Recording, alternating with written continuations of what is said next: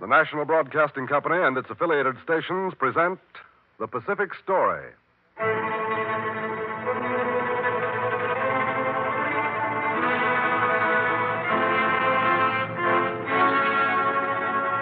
In the mounting fury of world conflict, events in the Pacific are taking on ever greater importance.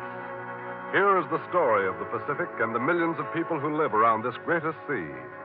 The drama of the peoples whose destiny is at stake in the Pacific War. Here, as another public service, is the tale of the war in the Pacific and its meaning to us and to the generations to come.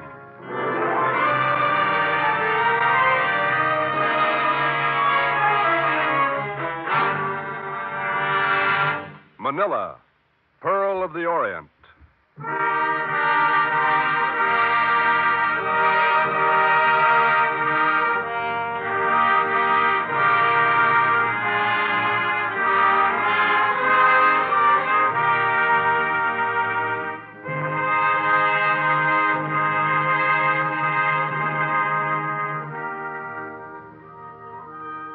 If I'm fortunate, I shall get this letter through the Japanese guards and out of the Philippines to you.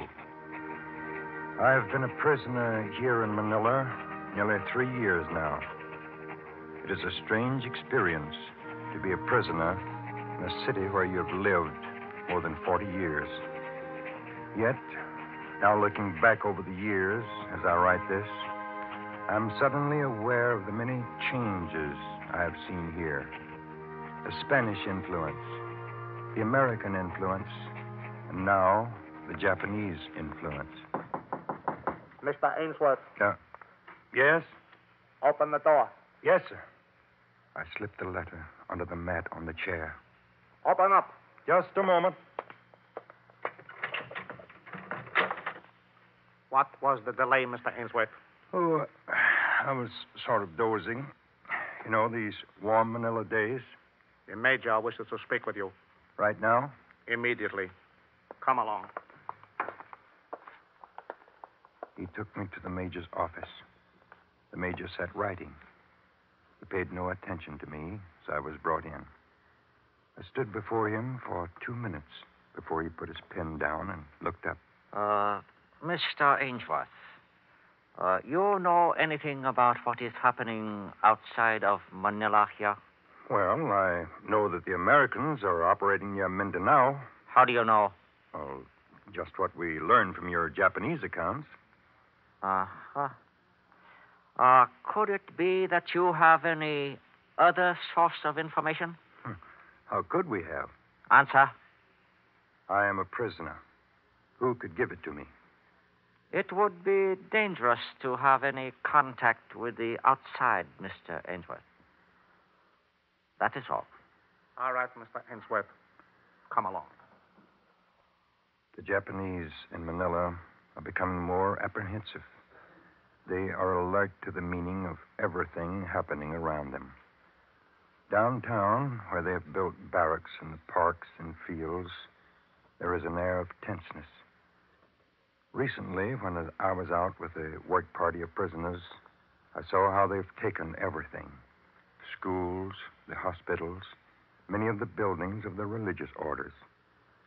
I remembered the city as it looked in 1941, before the Japanese came. Beautiful country here. Beautiful. You want to stop here, Tupper? Yes, let's. Right. Just like stopping on Riverside Drive. Yes. Dewey Boulevard here runs for 13 miles along the waterfront. Right out there is where Dewey fought the Battle of Manila Bay. Mm-hmm. Look at that moon over the water. It's one of the most beautiful harbors in the world out there. It's a beautiful crescent in shape. How big is it? Well, they say it has an area of 770 square miles. Big enough to accommodate a fleet. Yeah, and then some. Almost any time you go down to the harbor, you see ships from every part of the world. American ships, Japanese, Swedish, Greek, German, Turkish. You know, Ainsworth, that's the kind of stuff that gives me the wanderlust. Yeah. Well, I had it, too, until I came here at the time of the Spanish trouble. So I stayed. And there were a lot of other people who came here before me who had the same reaction, and they stayed. Portuguese, Arabs, Spaniards, That's why Manila has a character it has today. You mean they influenced the character of the city? They made the city, Tupper. That was Raja Soliman, who ruled the Mohammedan community here back in the late 1500s.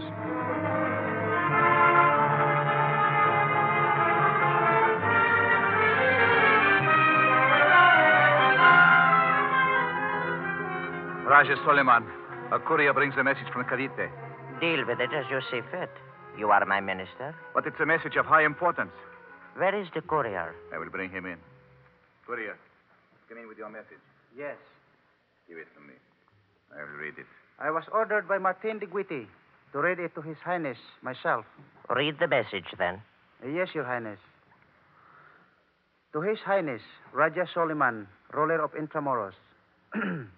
As emissary of His Majesty's General, Miguel Lopez de Legazpi, and in the name of Philip II, King of Spain, I extend the hand of friendship to you, Raja Soliman. Who sends this message? Martin de Guiti, emissary of Miguel Lopez de Legazpi. And he is at Cavite? Yes, Your Highness. Go on. We come as friends and beg your friendship. We offer you the benefits of the protection of the Crown of Spain and ask that you and your people submit to the authority of King Philip II. Humbly, we await your answer. Signed, Martin de Guiti. Do I understand that this man asks that I submit my people and my own person to his rule? The man who sends this message has a force of men and ships at Cavite. Martin de Guiti's force at Cavite is strong. Friendship we will offer them, but submit to their rule, never. This is my answer. Carry it back to Martin de Guiti. Yes, Your Highness. We have offered Raja Soliman friendship. This he has refused. We attack now in the name of our king and our country. Let every man do his part for the flag of Spain. Forward!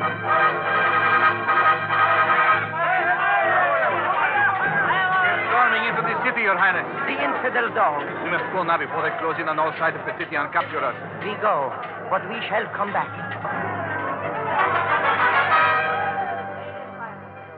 Well, Tupper, de Guidi took Intramuros, which was what they called the community that was here at that time. He left the company here and then went to Panay. Soliman came back and took the city again. But the next year, Legazpi himself led an expedition to retake the city. Put the torch to the city. Destroy everything. Burn the city. Set fire to everything. Nothing shall be left to the infidel. Put the torch to every building. We will leave nothing but ashes. Your Highness, where are you? Take that torch and help set fire to everything you see. The enemy is coming in. His soldiers are advancing. We must go at once. This time we will not go until the city is destroyed. You must come with me now. Oh. Raja Soliman. Raja Soliman. Oh, you are wounded. Raja Soliman. Raja. Well, Soliman died and the Spaniards took over. Then one day, the Chinese, Limahong, with 62 Chinese warships loaded with warriors, turned up in the bay. They stormed the city. The Spaniards defeated them and captured a good many of the warriors.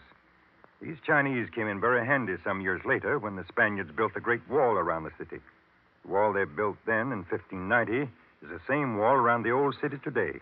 It's solid stone. Yes, it looks like a medieval wall, the kind you see in Europe. And that's what it is. And the Spaniards needed it. Behind that wall, they fought for the city against all comers.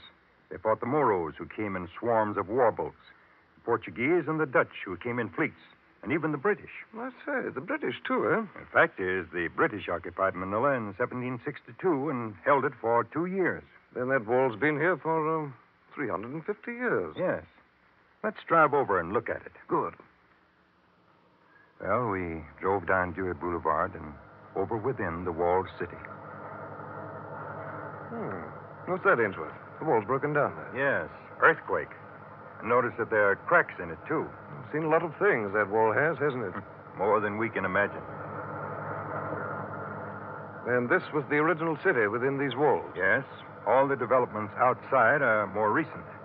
Oh, here's something I want you to see. This is Fort Santiago, eh? Yes. stands almost exactly on the spot Solomon's fort stood when Martin de Guiti attacked. This fort was built by the Spaniards. Oh, yes, I remember. This is the place that has the cells and dungeons that I've heard about. That's right. In one of those cells, either in the fort here or in the walls that used to stand to the east of it, there was a tragedy along about 1896. Something like the Black Hole of Calcutta. Right here? Yes. That was a time of the insurrection against the Spanish authorities.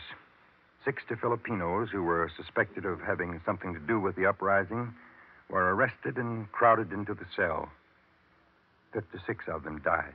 Good heavens. Now, Fort Santiago here is headquarters of the United States Army in the Philippines.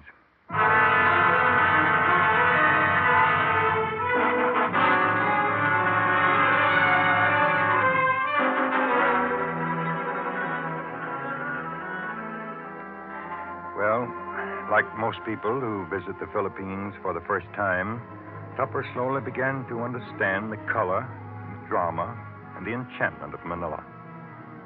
I remember that Monday very well. We drove down to the harbor.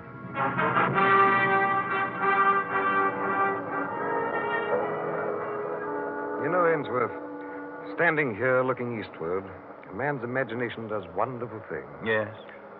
Think of the part Manila here has played in the events of the China Sea. It's played an important role. I'm beginning to see why they call Manila the Pearl of the Orient. Many say that it's the most beautiful and most interesting city on the China Sea. Well, I guess it is. Well, today Manila is the cleanest city in the Orient. But it's changed city from the time I first saw it. The night we arrived, we disembarked in the moonlight. So this is Manila, eh? I'm certainly glad to get on land. Me too. That's the longest boat ride I ever had. I didn't think I was ever going to see land again. I feel as if I've just got out of a can of sardines. Hey, look at that. What? Right over there on the dock, around those bags. Rats. Yeah, they're big ones. Gosh, look at that. There's another one. There's a whole flock of them. You ever see anything like that?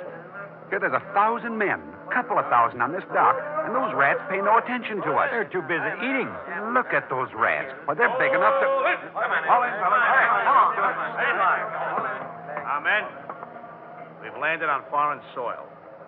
We're in a land different from ours. Great danger is not so much from the enemy as the conditions we find around us.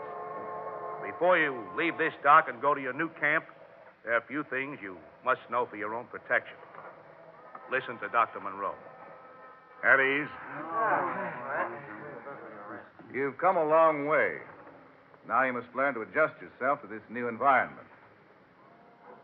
Some steps have already been taken to clean up sanitation conditions here, but more must be taken.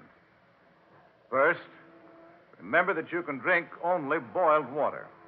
If the water has not been boiled, do not drink it. Another thing, there are rats around. You'll find many of them around your camp. Perhaps so many that you'll have some in your own tents, and maybe some in your own beds. The danger from rats is that they carry the fleas that spread bubonic plague. How many of you know what bubonic plague is? It's deadly. We've organized rat-killing gangs, and it'll be your duty to cooperate in every way, not only for your own life, but for the lives of your comrades. Your liberty will be closely supervised, for around us there's a great deal of disease, even leprosy. Watch what you eat, what you touch, where you go. Remember, the best way to deal with disease is not to get it. That's all. And right, feet. Forward. March. 1, 2, 3, 1. We found that it was worse than we expected. Malaria was rampant. Nearly everyone got dysentery. There were rats everywhere. The boldest, most dangerous rats I've ever seen. But the toughest part was getting used to the food. Hey, don't we ever get anything but this smelly chow? You ain't home, you know. What do you want, Charlotte Russe? Fish and rice. Rice and fish. Well, back where I come from, that's what they feed the ducks. Throw them another fish. Filipinos had had no chance to have a part in the handling of their own affairs. They'd been under the Spanish crown for more than 300 years. Everything had to be done. American doctors, engineers, builders, teachers, and businessmen started to come in. They got down to brass tacks right away. The doctors went after the sanitary conditions. The teachers went to work teaching the youngsters, making them proud of their Filipino heritage. And the engineers started building. Their first big project was right here on the harbor. That's the main wharf they're working on out there. Going to be a big one, is it? Big enough to permit the largest vessels to unload directly on the wharf. Well, excellent. Manila, with its strategic location, should have the finest possible harbor. And there's another factor, too. Manila must have a harbor that is safe during the monsoon season. Why do you suppose the Spanish government abandoned its work here in the harbor? Well, there were probably several reasons. Probably the most important one was labor. We've had trouble ourselves. You can't get labor? Well, first we used Negroes, but they couldn't stand the climate. You'd think that Negroes could stand this heat. And then we tried Chinese coolie labor, and they couldn't stand the climate. Well, they're right out there in the blazing sun. So now we have Japanese labor. Are they working out all right? Not especially. Now come along over here and I'll show you. Mr. Wharton. Mr. Wharton. Yes? We've got to do something about our health. We're not making any progress. Now, what's the matter? Oh, about half the Japanese have quit. The others are doing almost nothing.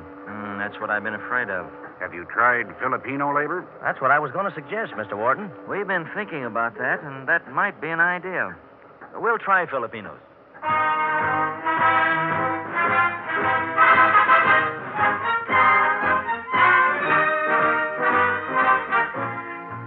Those Filipinos did a remarkable job, Tupper.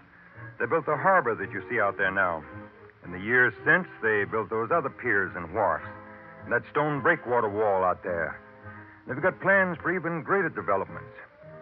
Now that I look back, it seems that I've seen all these things develop as if by magic.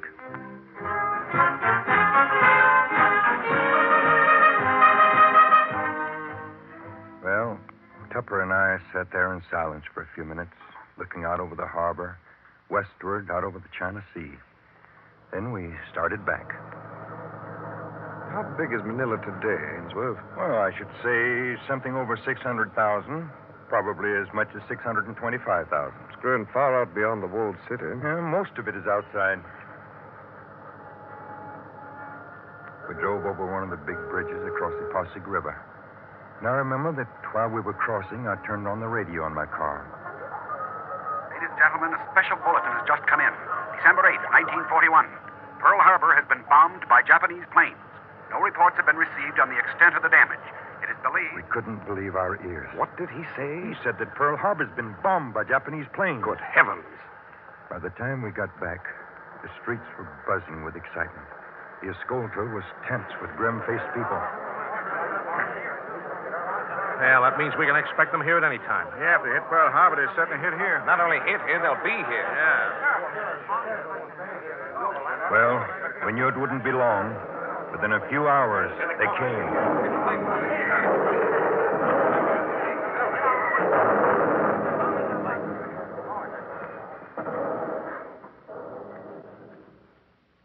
And soon we were getting reports of the Japanese landings. They were driving on Manila. It was too late for us to get out. We looked out over the bay, out to Corregidor. Do you suppose Corregidor can hold? Well, I don't know, Tupper. It's a strong fort, like a small Gibraltar. It's heavily armed and heavily fortified, isn't it? Yes, some pretty big guns out there.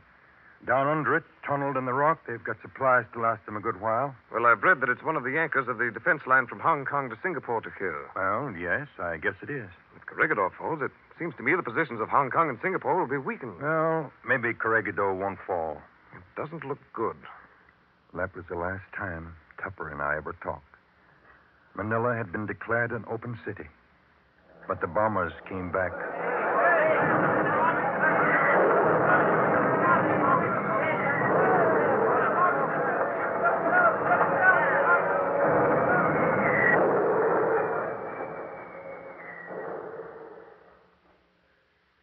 I went to look for Tupper. And I found him. After that, I knew that it was only a matter of time until I was a prisoner. I wandered around alone.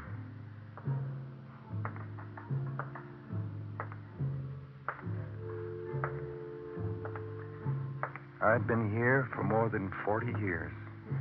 I had seen the city change from a cesspool of disease to a bright, gleaming, modern city. A pall hung over the city. The Escolta and Rizal Avenue were tents. The picture houses were closed. Most of the shops were closed.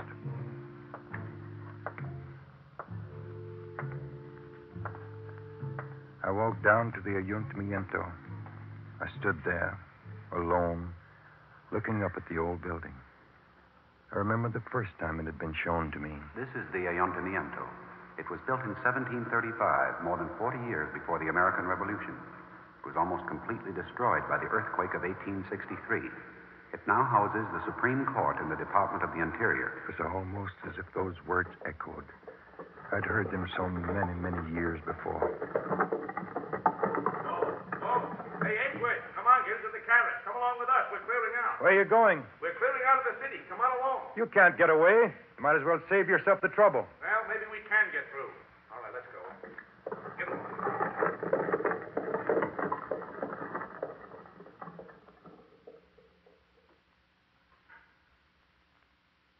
They were killed.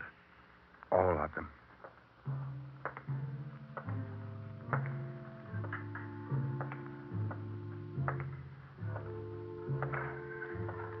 I walked down to the Malacañan Palace. I'd passed it hundreds of times, but had never really stopped to look at it. Now I stood there, alone, looking up at it. Soon the Japanese will be here. An old Filipino walked up and talked to me. The Spanish governors lived here, and the American governors lived here. At last, President Quezon lived here. Now, soon the Japanese will live here. I quaked at the thought of the Japanese there. The Filipinos had so recently moved in. From this building, the Spanish governors had ruled like despots. The Filipinos had endured all this and at last had themselves taken over the building and established their own president there. The Japanese cannot stay here. You had better not stay here. This is one of the first places the Japanese will come. I will wait for them.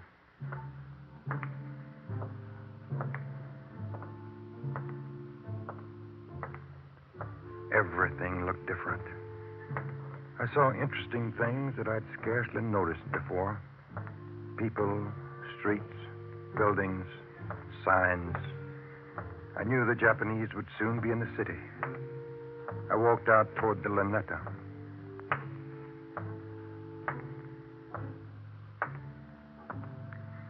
Here, in this beautiful park, I had heard the constabulary band play so many, many evenings. It's evening now.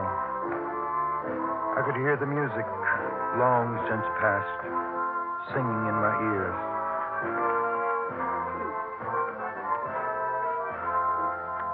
I stopped before the statue of Jose Rizal. Jose Rizal was the brilliant young Filipino patriot who gave his life for the freedom of the Philippines. He was a quiet young man, a writer, artist, linguist, statesman, and poet, a doctor of medicine and an eye specialist. At this spot in 1896, the Spaniards shot him to death. I looked up at his face. This young man had given his life for the freedom of his people. Now, in a matter of hours, his freedom would be lost to the Japanese. The Japanese were coming. Soon I would be in their hands or dead.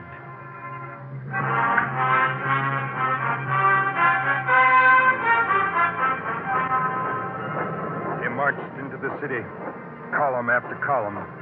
With them came their tanks and armored trucks. Filipinos stood along the line of march, their faces impassive. We were the vanquished. These thousands with their weapons were the victors.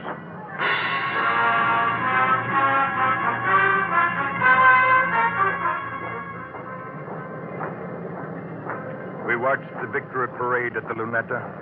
A young Filipino named Gregorio Reyes and I. That is General Huma in the middle, up there. Yes, Gregorio. Look at the officers around him, his staff. They are to be our rulers now. Yes? We must expect no consideration from them. They will take us at any time now. They shall not take me, Mr. Ainsworth. but I shall keep in touch with you. Goodbye. Almost at once, the Japanese proclamation started to come out. Proclamation. It is ordered that all residents of the Philippines will immediately hold themselves responsible to the Japanese military government. Proclamation. The penalty of death is prescribed for the following offenses against the military government of the Imperial... Proclamation. It is ordered that all schools will be closed until such time as the Japanese military... Proclamation. Effective at once, the Japanese military currency will be adopted as legal tender and all transactions... As they took me to the prison camp, I had one last look at the Escolta and the Pasig River and all the old familiar places that I'd come to know and love so well. But within the prison camp, I found that I could keep in closer touch with what was happening in Manila and in many parts of the Philippines than before the Japanese came. They're looting the city and all the islands, taking everything of value that they can move and shipping it back to Japan. They took machinery, chemicals, automobiles, tractors, even furniture and personal property. They're trying to win over the Philippine people, but they don't know how to deal with them. In the face of punishment and death, most Filipinos clung to the principles of freedom taught them by the Americans. Prices of food and everything have gone sky high. The Filipino standard of living dropped lower and lower. And as it fell, the Japanese tried to win the Filipinos over to their side with promises of a better living. The Filipinos could not be fooled. We have resisted the oppressors and fought for our freedom for more than 300 years. In a free world, a slave has a chance to be free. But in a slave world, a slave can be nothing more than a slave. Information has come into us bit by bit. The Japanese have not been able to stop it. And piece by piece, we have fitted together what is happening in Manila and throughout most of the Philippines. Gregorio was right. He has kept in touch with me. The island approaches to Mindanao are under attack by the forces of the United States. My heart beat faster when I learned that. The big port of Davao and several other places in Mindanao have been bombed by the United States. That meant that the United States was on its way back to the Philippines. And now for days, again and again, we've looked up and seen American planes over Manila.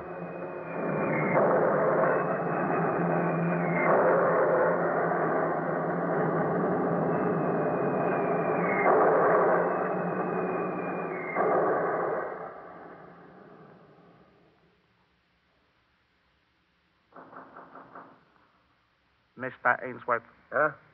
Oh, just a moment. The Major wishes to speak with you. All right.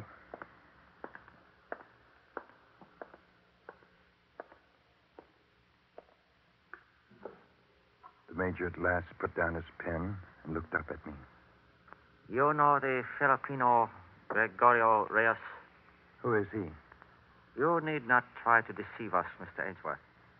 Gregorio Reyes has been arrested. Henceforth, it will be useless for anyone to try to make contact through him with the outside. Guard, take him away. Come along. This way. The Japanese guard took me back. Now, I must try to get this letter through the Japanese and out to you. If Gregorio has been arrested, you will never receive it.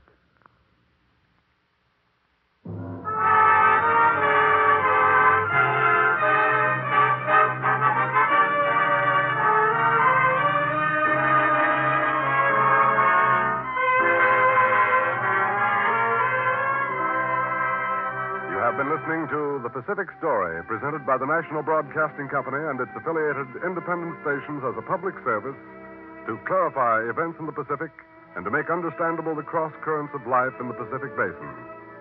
For a reprint of this Pacific Story program, send 10 cents in stamps or coin to University of California Press, Berkeley, California.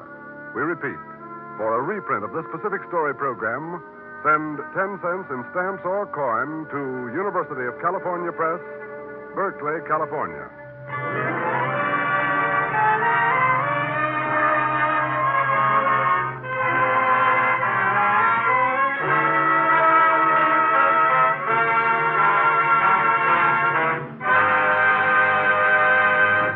The Pacific Story is written and directed by Arnold Marquis. The original musical score was composed and conducted by Thomas Peluso. The principal voice was that of Jack Edwards, Sr. This program came to you from Hollywood. This is the National Broadcasting Company.